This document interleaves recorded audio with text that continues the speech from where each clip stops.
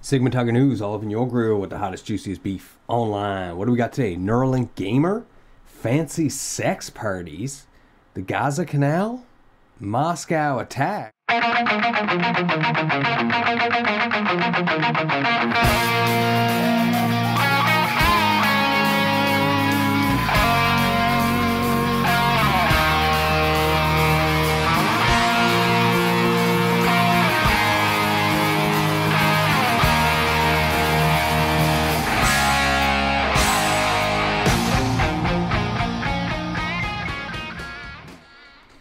Sigma Tiger here with you, 4K, almost every day. Missed a couple days last week to help. Had to help my mom move some furniture, and Friday the wife was sick. So guess what?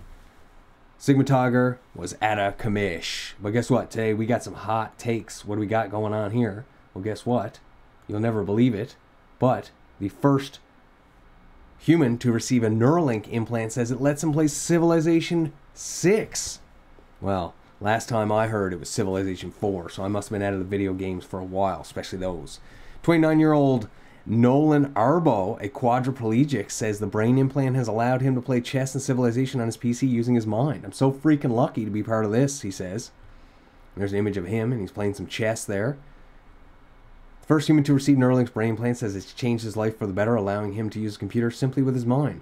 In a live stream Wednesday, Neuralink introduced 29-year-old Nolan Arbo, a quadriplegic who is agreed to receive the brain chip back in January.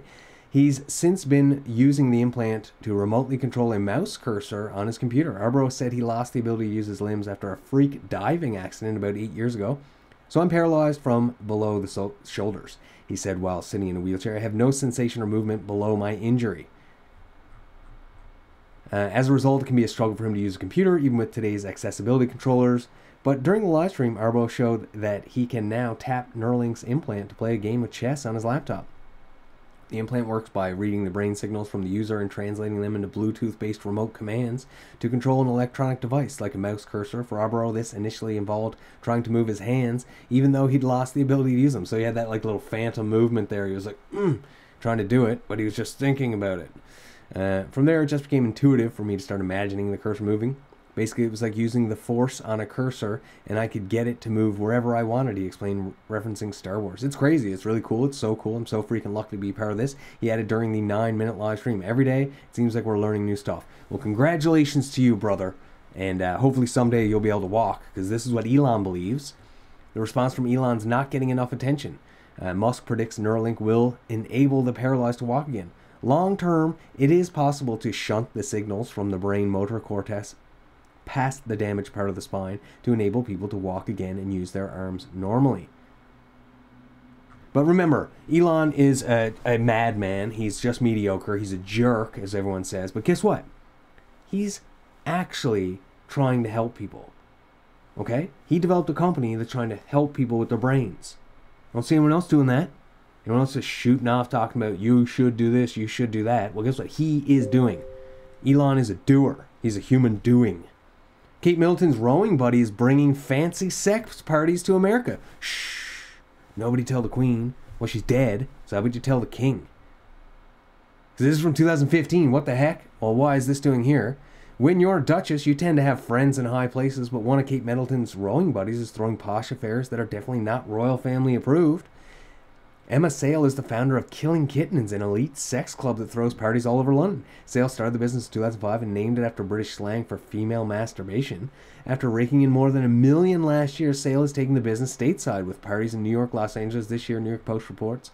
Sale and Middleton both went to Down House, an all-girls school in England, according to Daily Mail. The two of them also joined a charity rowing team, the Sisterhood, back in 2007. To be clear, the Duchess of Cambridge hasn't checked out the sex parties, but Sale insists she knows about them and finds them amusing. She was fascinated, Sale told. Most girls are fascinated by it.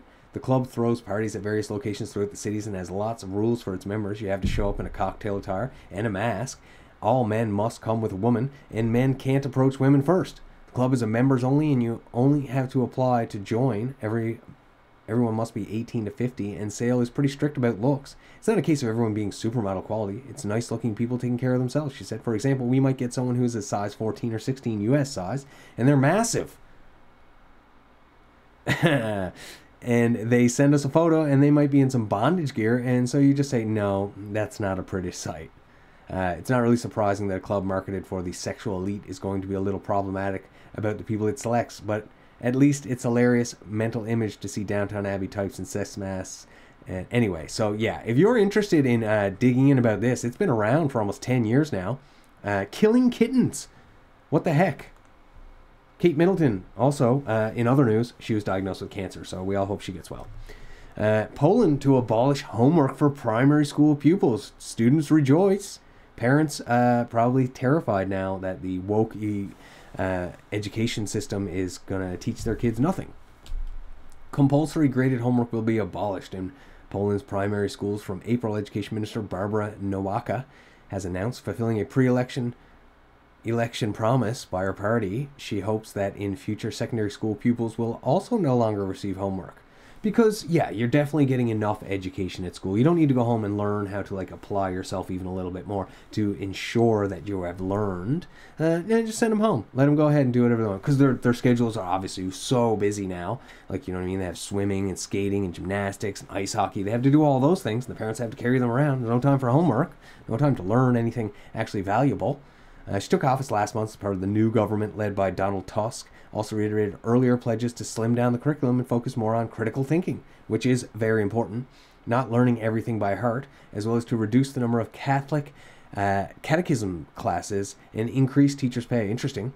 The pledge to abolish homework in primary schools was included in the 100 Promises announced by Tusk last September, ahead of election, and was then included in the coalition agreement. His civic coalition, KO, signed with two other groups in November, paving the way for them to form a new government. So basically, he tried to get elected. He didn't get enough votes. So he said, hey, you guys over there, you want to join? And we'll make like a coalition and we'll agree to govern together. And we'll go ahead and remove homework. What's needed to move away from compulsory and graded homework, and from the beginning of April, such regulation will be in place. So there you go. Anyone from the age of 7 to 15, homework is out of here. And school will be out for summer soon. So let's go ahead and rejoice in not having to do anything in excess of things to learn, memorize at home at the expense of free time, at the expense of extracurricular activities, and the expense of meeting friends. So yeah, no reason to engage in education outside of school. And sometimes homework is just busy work, unless, like, you know what I mean, it's important. So it's debatable.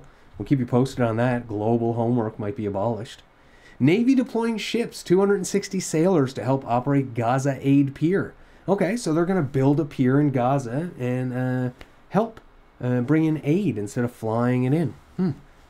Interesting. The Navy will deploy a host of logistics vessels and around 260 sailors to help operate the pier, system being spearheaded by the Army to provide millions of meals and supplies to Gaza Strip. Many Gaza residents are starving as Israel lays siege to the region after Hamas October 7 attacks on Israeli settlements. And yeah, if you go on Twitter and just type in like open air market Gaza, you'll see them just totally selling these rations. There was also a video last week. It didn't cover it because whatever. Some dude was there opening up his rations, and he was like, this is all trash, it's all garbage. And I mean, it didn't look that great. It was all army food, space food. He said the best thing was the protein bar and the cashews. So what's the big deal? What's the big deal? They're going to go ahead and put a dock there and help people. Yeah, well, a lot of people think it might have something to do with the proposed Ben Gurion Canal tied to Israeli Gaza invasion. What? Who? Who's Ben Gurion? Well, he was a Zionist back in the 1950s who proposed building a canal to take out the Suez Canal. Over here, the Suez Canal. Basically, that's how everything gets into the Mediterranean Sea. Right? Well, he's thinking about putting a new canal in. So what's the deal? All right. In the past several years, interest has revived in the Ben Gurion Canal, a proposed alternative to the Suez Canal, named after Israel's founding father, running through Israel close to Gaza, creating an incentive for removal of Palestinians from Gaza. Particularly the north end, it has raised suspicions that Israel had foreknowledge of Hamas's October 7 attacks and let it happen so they could punch forward with this, separating the earth and allowing water to flow, and then building a lock system so they can have boats and ships flow through. It's now been documented Israel received multiple warnings something was about to occur. New York Times reported that Israeli officials obtained detailed knowledge of attacks plans a year before. Egyptian intelligence made repeated warnings as October 7th approached that a major event was about to take place. Whether or not these facts offer definitive proof that elements of Israeli governments knew something was going on the way, the new interest in creating an alternative to one of the world's most important east-west transit points has raised questions. As the accompanying map shows, the Mediterranean end of the canal would run close to the northern boundary of Gaza. Obviously, a situation where shipping was subject to rocket attacks would make that untenable. And so the attacks at the southern entrance of the Red Sea have proved. So, what's happening here, okay? The Houthis are shutting down that trade route.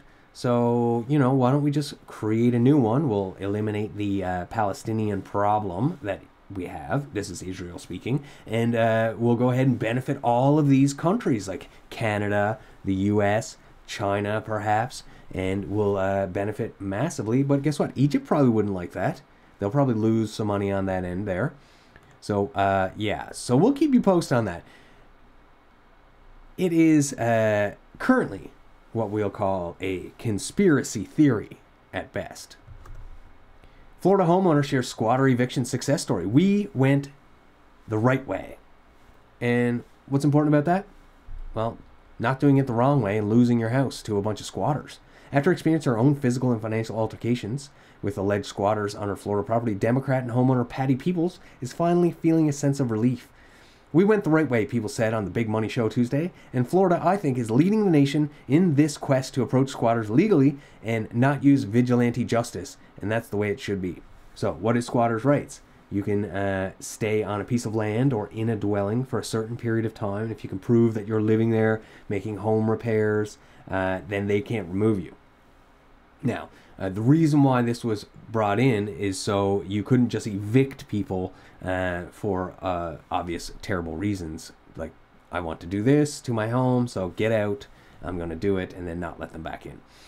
So it was basically like, if you're living there, you can't kick them out unless you have a reason. And it would be not paying rent or damage, and then you have to bring an eviction notice with the police, and then that's served, and if they're not gone in a week, then you can go to court, and that can be dragged out for months and months and months without receiving any rent on your property, and the people living there doing whatever they want.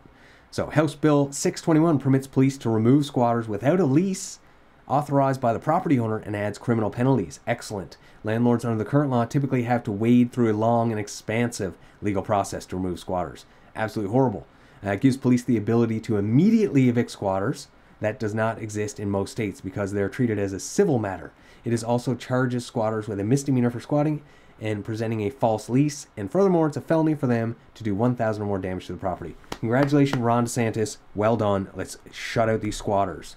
Thriving how to squat. Internet forums reveal home takeover secrets. You can't stop it. We had this individual from Twitter or TikTok there last week shooting off about how he's going to get his gangs and they're coming up to get that return. There's nothing we can do about it. They're going to be seizing homes. Well, he's got banned on TikTok. Great. Good job, TikTok.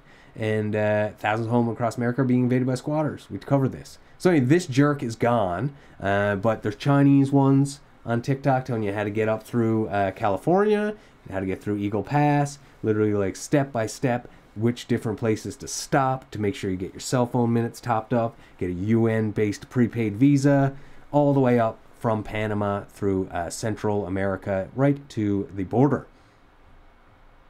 And yeah, it's all over the gaff. Once occupation artists said they place for sale rent sign on a property with phone number attached to a burner cell phone. If there's no response, then the home is unmonitored, prime for possession. So yeah, they just go ahead and knock on the door. Anybody home? Wait a week, come back, check, knock, knock. No one's there. Let's go in. Let's take over. So there it is. Keep an eye on your houses, people, because there's squatters all over the gaff. So what's the deal? The UN Security Council passed a resolution demanding immediately Gaza ceasefire. Okay, breaking. Moscow concert hall attack. So if you don't know what's going on, Moscow was attacked over the weekend, and they returned and began attacking Kiev because they believe that they allowed these terrorists up through. They're ISIL-K, part of ISIS. So let's see. Deadly attack in Moscow claimed by ISIL affiliate leaves more than 133 people dead and approximately 100 injured. As you can see the damage and destruction there, the facade of the Caracas City Hall.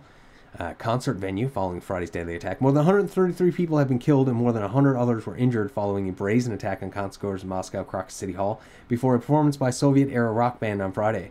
Assailants dressed in camouflage uniforms opened fire and reportedly threw explosive devices inside the concert venue, which left in flames with its roof collapsing after the deadly attack. 11 people have been detained, including 4 people directly involved in the armed assault, and Russia tortured them and brought them into court today, literally in a gurney, like wrapped up. Apparently, allegedly, they were torturing the man with electricity to the genitals. There are some pictures online if you do care to have a look. The group remains one of the most active affiliates of ISIL and takes its title from an ancient caliphate in the region that once incumbent areas of Afghanistan, Iran, Pakistan, and Turkmenistan. So what the heck? I thought Trump beat these guys. Well, he did, the caliphate. But, of course, bands of them kept up, and they re-amalgamated into another terrorist organization once Biden pulled the chute on Afghanistan and left them a whole bunch of weapons. He established a fearsome reputation for acts of brutality. I think their ideology inspires them in terms of selecting targets. First of all, Russia is in Syria and fighting against Daesh, ISIL, like the United States. That means that they see such countries as hostile. So there it is. They're looking at Russia as a hostile place, and they were in Iran. So guess what? We're out to get you, Russia. So not everyone likes Russia, of course. Lots of people don't like Russia, the US, Canada. Everyone's freaking out about their military incursion into Ukraine and whatever. There it is. Sigma Tiger, signing out.